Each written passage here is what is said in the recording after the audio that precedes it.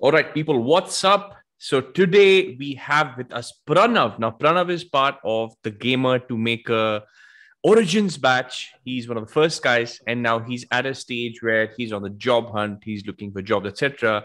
And what I'm going to be doing today is I'm going to be giving him feedback, and I'm going to be analyzing his portfolio website as well as his resume. So Pranav is a programmer, and he's actually submitted his resume and his portfolio to me. And this is something I do for the Spartans in the Gamer2maker course as part of the mentoring. So let's have a look. So first, what I'm going to do is I'm going to have a look at the portfolio. Okay. Awesome. So firstly, and this is like a pretty common mistake that a lot of people make, is that this is more a portfolio which is for people who want to play games. This portfolio, now you have to change your approach. You are not selling games to people. You are not selling games to people. You are selling yourself as a game maker, as a game programmer. Okay. First thing I would say is to kind of make the color combination a little bit more professional. This is kind of very bright. And so instead of writing Victor E Games, you can write your own name, Pranav Deshmukh, gameplay programmer, right? People at game companies, see, as a game developer, you have a different persona. So your persona is like, you want to be this cool game developer because you want people to download your games. But however, to be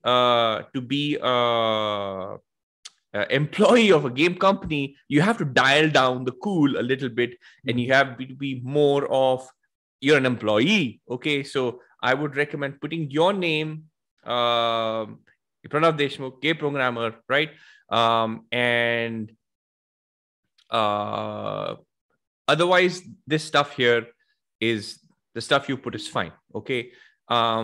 So first thing I would say is that instead of putting LinkedIn, YouTube, put little icons, right? Yeah.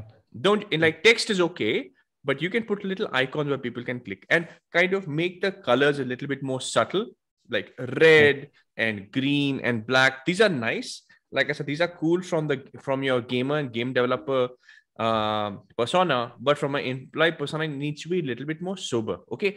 Also helps to have a picture of you somewhere.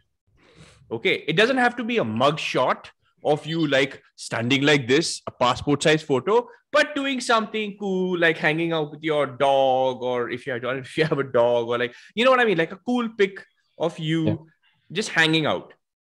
Okay. Yeah. I'll give you some references that you can look at.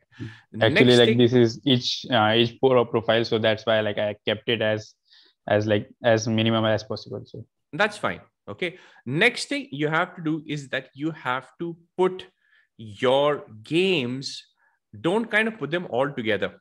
See, what practically happens is that when recruiters look at your game, they want to get as much information from this page as possible without clicking on links. So, for example, you have a game here called Dvityam, interdimensional time-traveling top-down casual puzzle game. Now, for a recruiter, the recruiter is not really interested in how in the game. They're interested in what have you done in the game, right? Yeah, right. So like I'll show you, let me show you another. So can you see this? Can you see my screen? Yep. This is one which I've actually highlighted. I've highlighted this project on one of the videos I made in YouTube. So this is, I think I saw this. Yeah. So this is called, this is Cozy Grove Unity C#, right? So you just have to say what it was in this and what you worked on, right? She also has a distinction between professional project and fun side projects. Okay. So these are her side projects, right? That she has made on her own. And this is her professional projects. So right now you don't have that distinction. Here you can only have one page. But remember, they are interested in what you did in the game, right? So can you see clothing custom? So on this particular project, what she did was clothing customization built on top of spine. So specifically input system allow dynamically switching between blah, blah, localization into 15 locals. In addition, I contribute to general gameplay optimization and polish. And then see, if you want people to play the game, you have to have a trailer. Right. Yeah. Like, nobody's going to like click on it and download it and play it just on the basis of a little screenshot. So if you want to have, you need to have, create a YouTube channel, put some of your games, put a simple 30 to 60 minute, maybe 30-second trailer of your game showing the gameplay. Okay. And some screenshots as well. Right. Very nicely saying what language you used. Once again, here, this is her game, what languages is used, a little bit about the game, and also here, talking about what she did, gameplay, engine, tools. Similarly, AI programmer. So she was an AI programming here. Here you have a trailer. Here you have this. You know what I mean? So kind of that's it. This is what you need to show in your portfolio, and you need to show what work you have done in your portfolio. That's more important than anything else. Okay. Yeah. So you need to I would even recommend, you can even go and you can even make a separate website. If itch.io is not giving you this kind of functionality, you can go. Yeah. Itch has the page. They have page for different games. So if you click on it, you see another page for the game. So it's there, but it's kind of complicated. So different pages for each game. So that way.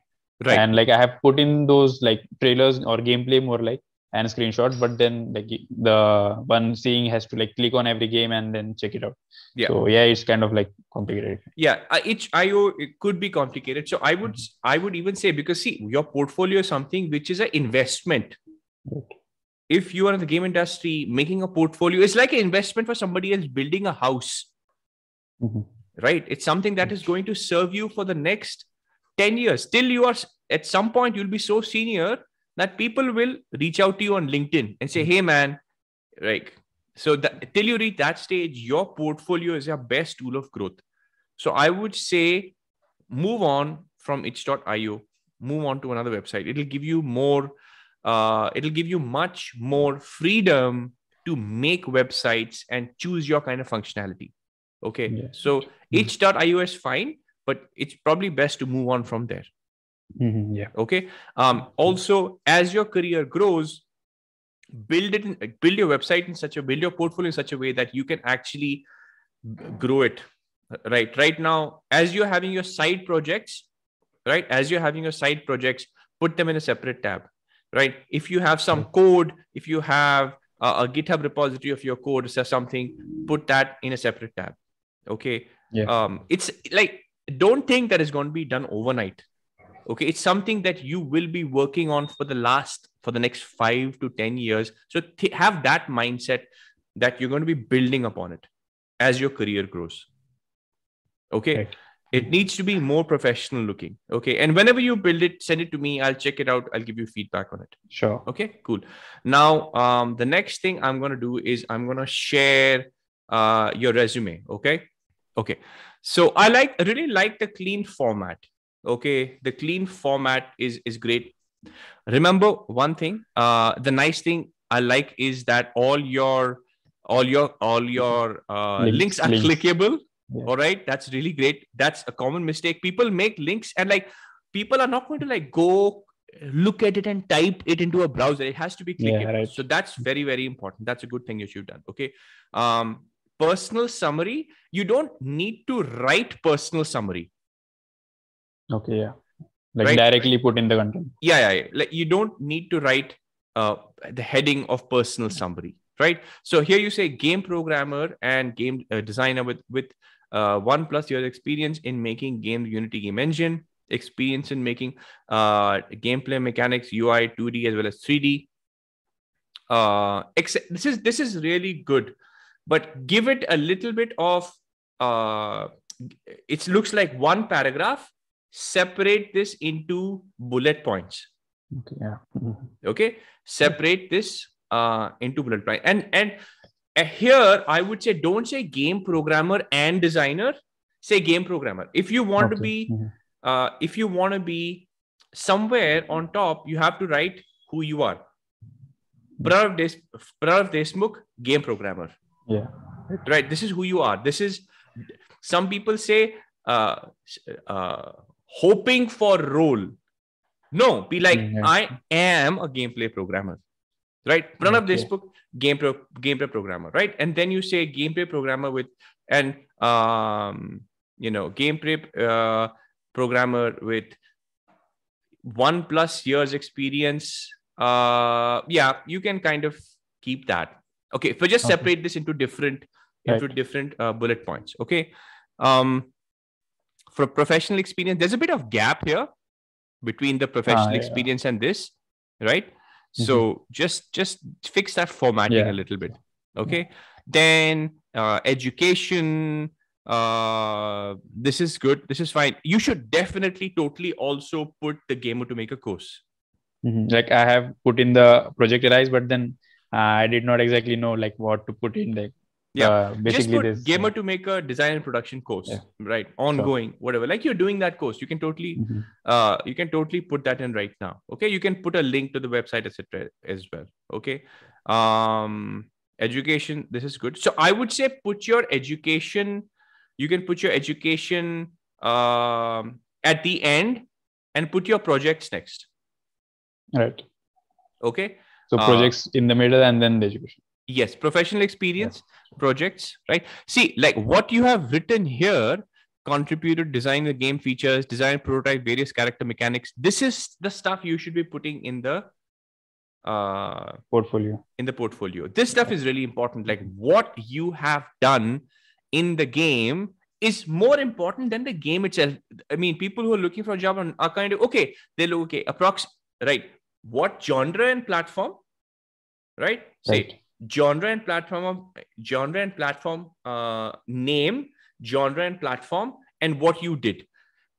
Like, you can have a don't write about the game, what happens in the game, etc. Right? This is actually good. Top down, roguelike action game with the ability to arise dead enemies. Oh, you don't even have to write that. Top down roguelike action game. That's it. Okay. And then what you did over there. And I think your world builder is actually one of your top personal projects. So you should, that should be first. Like I was quite impressed when I saw that game. I was like, wow, he made a world builder. So that should be headlining. Yeah.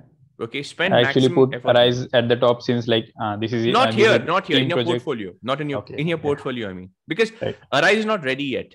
When it comes to games which are ready, already done, that should be your top game. Right. Okay. That's it, I guess. Otherwise, I think you're good to go. Yeah. Okay. So like should ongoing projects be included in the resume or like they shouldn't? 1 second. Yeah, go ahead. Like the ongoing projects, like should they be included in the resume or like they typically should not be, since like there's nothing to show for it. In the resume, don't put it.